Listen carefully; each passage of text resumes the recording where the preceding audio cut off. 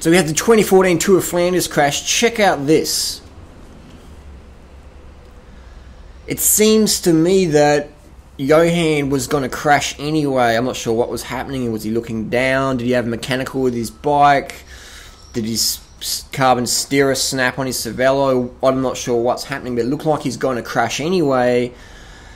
Unfortunately, there's some people standing on the little traffic island, which I don't recommend as a good idea to do. You got 200 riders coming past at 50k an hour, and you're standing in the middle of the road. It's probably not the smartest thing to do, but a very unfortunate situation for everyone involved here. So my tip would be for spectators, don't stand on a place where you could get hit by a bike rider at speed. That would be my tip of the day.